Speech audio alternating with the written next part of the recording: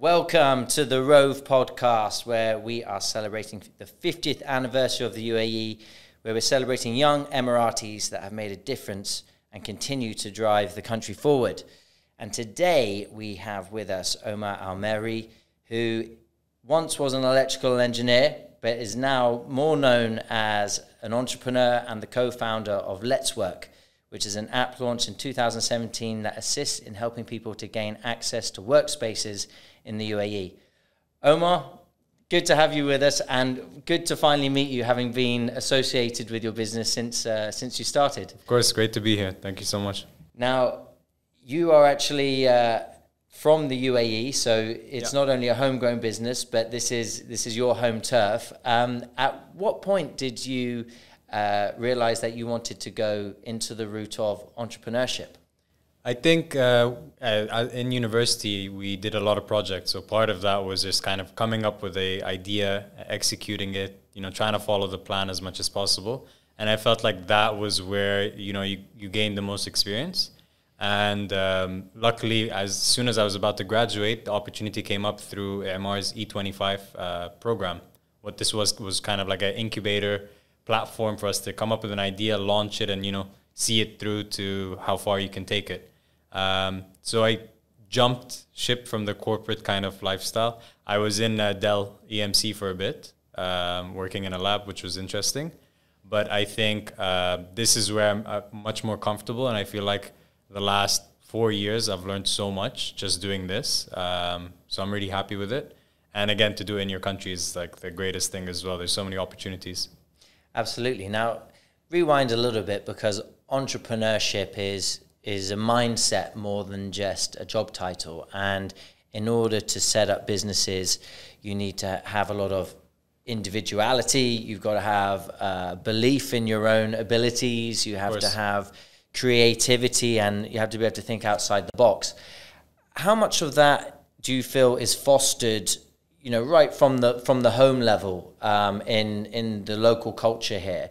And then beyond that, you've already mentioned that the programs were there through EMAR in this particular circumstance. You also mentioned the university. So obviously the programs are there in institutions, but how much is it sort of developed within the culture? I think, take a look at like out the window, right? How far we've come from the birth of the UAE, let's say, right? Everything was just kind of like, how far can we push it? How can we create something out of nothing? So I think that is kind of embedded into the UAE culture. And I think with the leadership running the country, everyone is motivated to try to do the best that they can in different sectors. I think entrepreneurship is definitely very kind of tough trait and something that not everyone can do. They can try to, but it takes a lot of kind of, figuring out who is the best person to work with, because I think doing it alone is really tough. And then actually the hardest part is the motivation. Everyone says, okay, you're going to be your own boss, you work your own hours, but I think the most important thing is you have to be self-motivated. I think that comes from a few different factors, just trying to be the best at what you can do. And on the other end is kind of, figuring out what your purpose is. So why do I do letswork? And I think to relate back to letswork, so me and my co-founder Hamza, we hated working in the office. We didn't want to. And we saw such an opportunity for the masses of people who are looking for just a normal space to work. Until today, we still answer like customer inquiries, and we message them on our chat feature on the app. That to us is what kind of drives us, and that's the motivation, is that we are giving these people a place to work at, and it's great. So I think definitely in the UAE, that whole entrepreneurship is there, and everyone's kind of fostering that culture. But again, you have to really motivate yourself to keep doing it every day. So tell me, was there an aha moment for you when you realized, right, this is not just something that we're noticing, there is a business here? Because letswork was ahead of the curve in realizing that the dynamic is shifting from offices to free-form working. And the last couple of years, post-pandemic, we've really seen a big shift. Yeah. So, I mean, you guys that's like striking oil in the sense of, course, that's the modern day striking of oil, is realizing that people were going to shift to flexible working. But at what point was there this sort of moment where you realized, okay, this is worth us investing our time and efforts into creating a business out of this? Of course. So when we first started, actually, the concept was born out of the Rove Downtown Hotel. That's where we worked, and we were around different entrepreneurs. Some already, they still have their business. I remember one restaurant called Kahk Al Manara. So I think his name was Ziad. So he was the first, one of our first members, and these guys called the Concept. So just being around these people beginning concepts and all of us sitting together, you kind of felt like, okay, wait, there is something here. And just asking them, would you pay a membership to call this your office? That was the first aha moment. Let's see if we can build this. Pre-pandemic, what happened was we slowly saw, we were catering to the freelancers, the entrepreneurs, the SMEs of the UAE, which is great. I mean, it's a huge portion. But every now and then we'd get a massive corporate team that say we want to, work outside for a day. And this was mainly from private companies. We actually had a net positive effect after COVID. And that was a really big aha moment when not only was the whole population educated that, you can work remotely, but the infrastructure was set up for everyone. All companies had to, figure out a way to, make sure everyone's still working, whether from home or whatever. What we landed on was a lot of these corporates now are saying, we don't actually need to go back to the office, or we don't need to be in the office 24/7. So this hybrid model that, we can see the whole world kind of adapting to this is the biggest aha moment. And that's why we want to take letswork to other countries too. We definitely see a huge potential. You have booking.com for hotels, you have Airbnb for homes, you have, let's say, Uber for cars, but no one's actually tapped into that commercial aspect of it, right? The office and life wasn't really kind of something that was integrated really well. So what we want to do is kind of give people an option to find that third place where they can work at. So just picking on that point there, I suppose not only are you giving a solution to people to be able to work flexibly, but does this also work as a way for people to utilize their real estate in that way? Of course, yeah. So one of the really cool concepts we're trying to explore is actually, how can, let's say I have a corporation, I have a massive office, but since I've asked everyone to, work from a hybrid model 3 times a week, you can work wherever, twice maybe just come into the office. You essentially have this excess amount of commercial land that's just kind of sitting empty. So how do we cater to them? How do we, open up this office? Because there are people who are looking for, maybe every day they're working from the Rove, but every now and then they need a professional atmosphere. How do they get access to that? We've seen models like this work abroad. We want to try to, figure it out here in the UAE, scale it in MENA, and then hopefully take it global as well. So we're here right now in the Rove podcast studios, yes. And this is the birth of your business, was at Rove, as you mentioned. So what was the partnership like with Rove, and how did that help? Because it is a hotel with a focus on the new way of working, a lot of people working in coffee shops downstairs and so forth. How did it work out for you?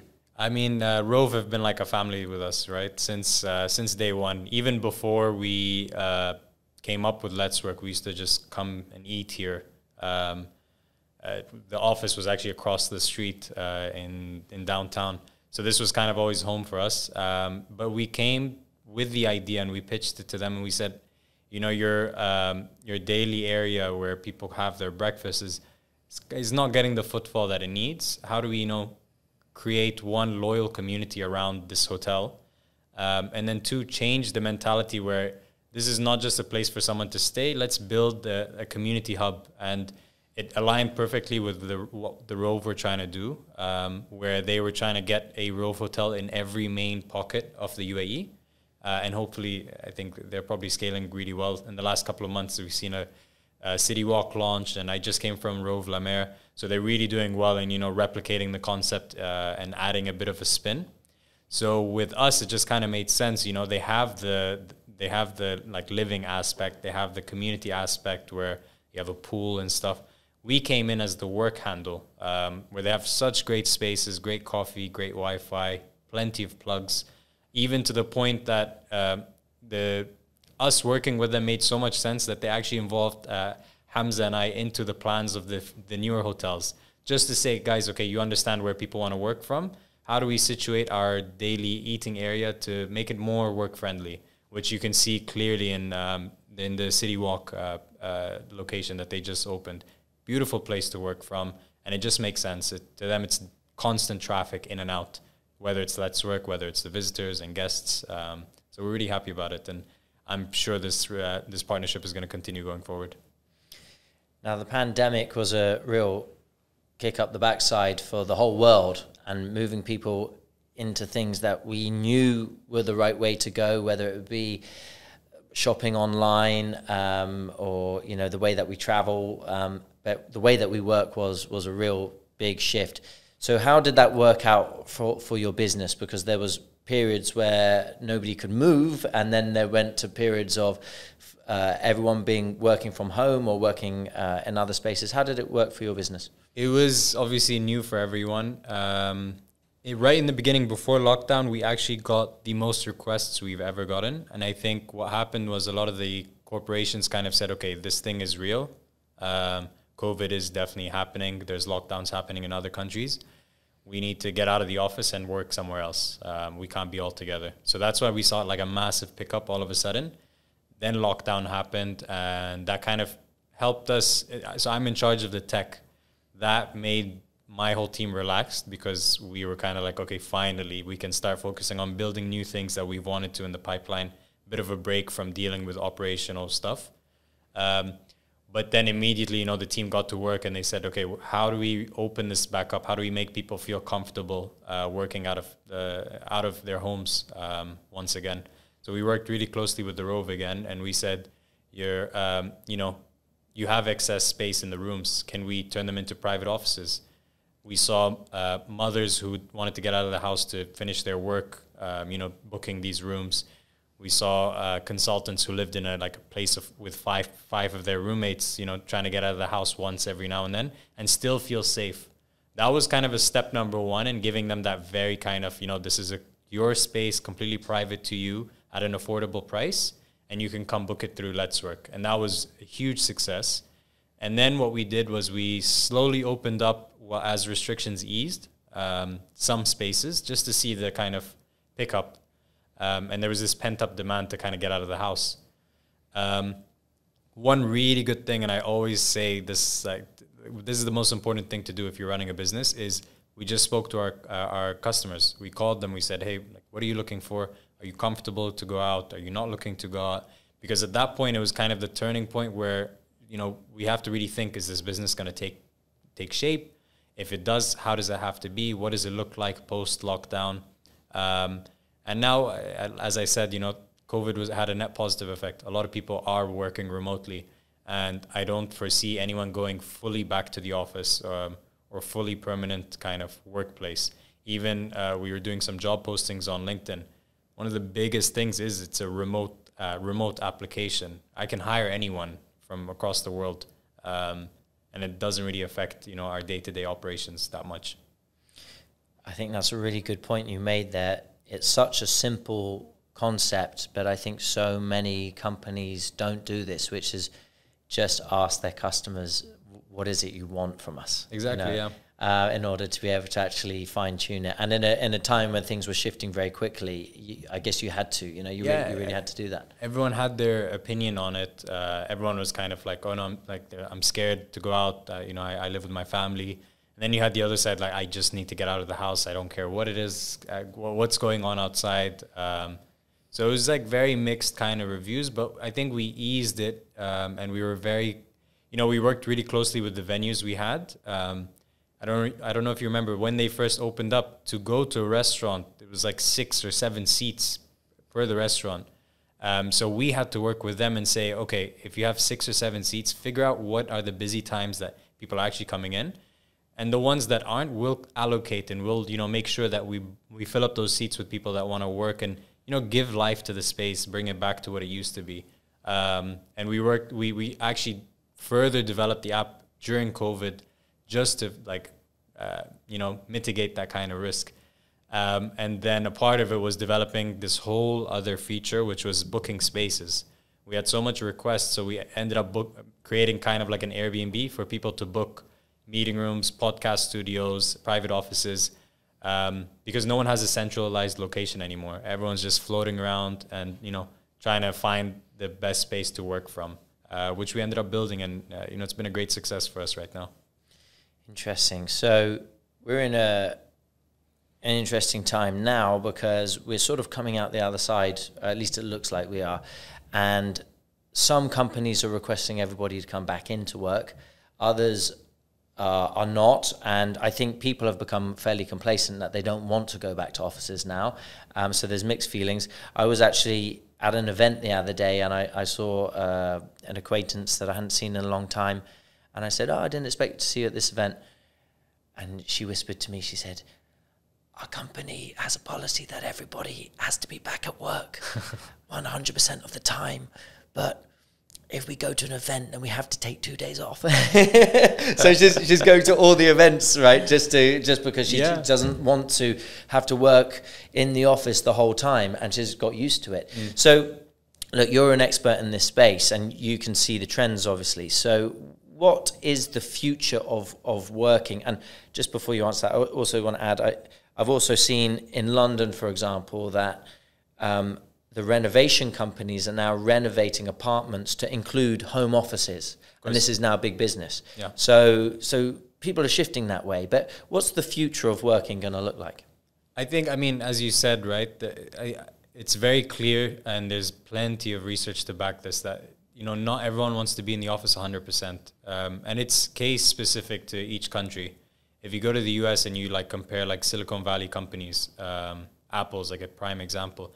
A lot of the really, senior, even senior down to an associate kind of position, they want to live outside of Silicon Valley just because of traffic, cost of rent. They'd rather live in an area close to their families, live in a farm if they want to, right? So it's very clear that, you've opened up the doors for people to work remotely, and that is, they felt the productivity, they felt the freedom, they got to reconnect with their families. I hate commute times. I think it's the worst, waste of time. I'll leave earlier just to not be in traffic. I'll leave later to not be in traffic. I think that's not a really good kind of way of living. So I think definitely a lot of people want to kind of have that freedom to choose where they work, and that's definitely going to stay for the long term. I think one thing that everyone's kind of missing with this whole hype of hybrid remote work, and we're big kind of advocates of hybrid work, is it's still tough for the new people joining a company. I think one thing that everyone needs to get right is company culture. And you can't really, hit it on the, right in the get-go with remote working. Especially companies like legal companies. You need to be in the office to really feel like, you're part of this culture. That's why we say, don't get rid of your office, but allow people that flexibility to work wherever they want when they really want to. If I want to go and live in Sri Lanka for a month and work there, why couldn't I? So I think that part is definitely here to stay. I think, as you said, infrastructure will need to change. Luckily here we have an abundance of space, whether it's in homes or in hotels or just land. So I think that infrastructure will definitely have to, be thought through before building something new. So new apartment complexes should take into consideration. And definitely European cities, whether France, Barcelona, or even in London, like you said, I think they're definitely going to go down that renovating route where, this is my home and my office, and I'm happy with that. I certainly noticed at the start of the pandemic a complete difference in the response I was getting, because I've always worked from home or flexibly, and the organizations I work with, which are usually TV broadcasters, work in the offices, and I've always found their response time to be painstakingly slow. But when they all went to home working environments, I was suddenly getting responses from everybody, and it was moving, So I was actually like, wow, that's proof for me that that home working is helpful. So you really benefited a lot from the UAE and its support here. Do you feel that you could have done this elsewhere as well, or do you think it would be more challenging? Were there more opportunities that were presented to you here than if you tried doing this somewhere else? I don't know if I could really answer that.